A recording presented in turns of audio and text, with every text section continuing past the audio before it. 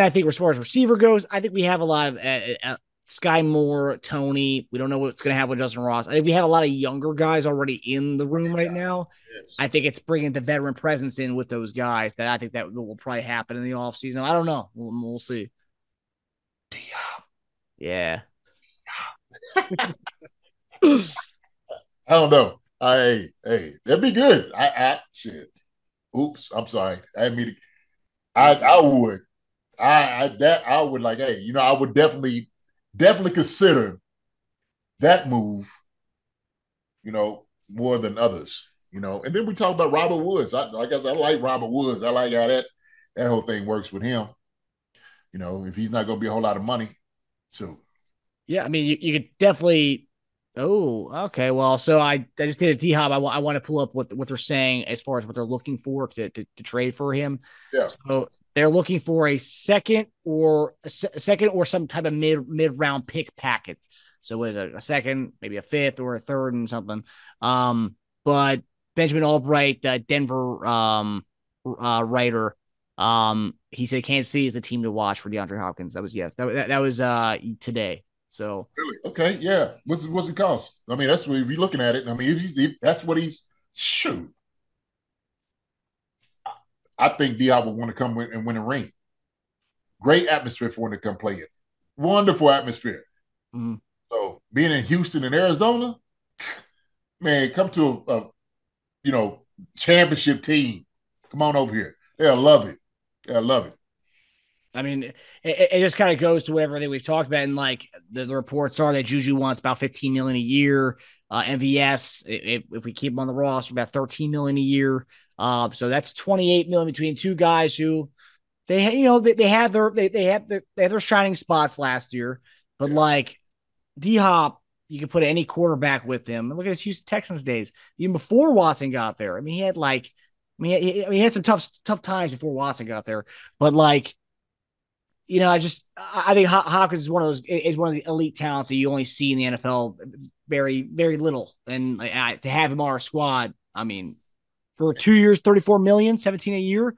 Oh, And that's the thing, you're comparing 17 million a year to Hopkins talent, but Juju wants $15 million a year. It's like, Juju's good, but he's not Hopkins. oh, man. I mean, like I said, Hop, man, he could throw the ball anywhere. Both of them, like, he's unorthodox in his running and catching and shoot.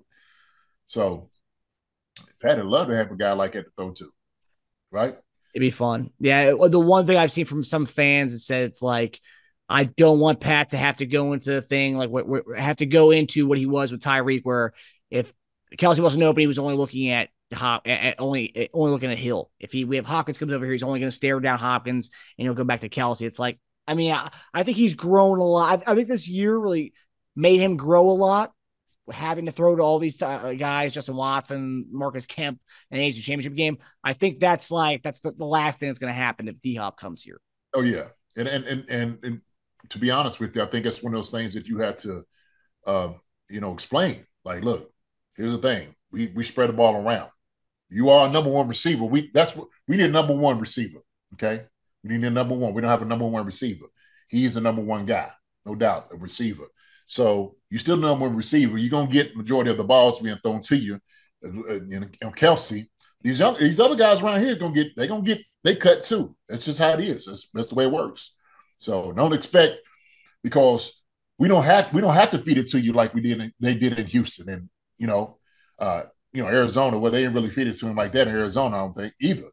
But in Houston they had to feed it to him. Shoot, there was no choice. So, but he got to display his talent. He got to display that. So why wouldn't you want that on the team? Come on. I'm looking at his 2014. So 2014 was his second year in the league.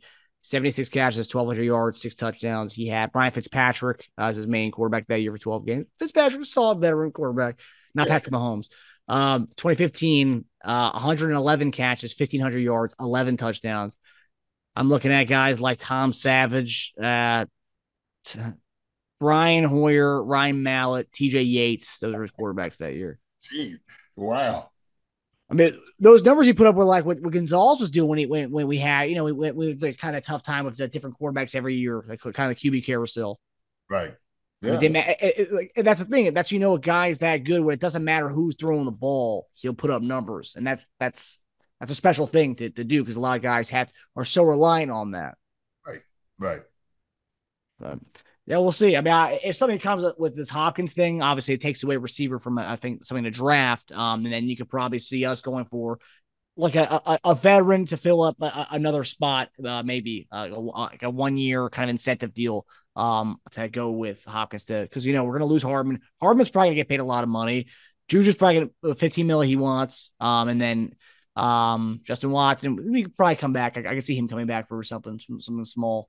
But yeah, a lot of spots to fill in that receiver room. So the fact that there is some kind of noise with Hopkins, man, it's exciting. Yeah, man. Hey, I'm on board. I'm all for it. Hi, everybody. Thanks for watching. Subscribe here to get the latest from the show. Also, be sure to check out the best clips from Chief Concerns. And if you prefer to listen to the show, subscribe and follow us on Apple Podcasts, Spotify, and anywhere else you get your podcasts.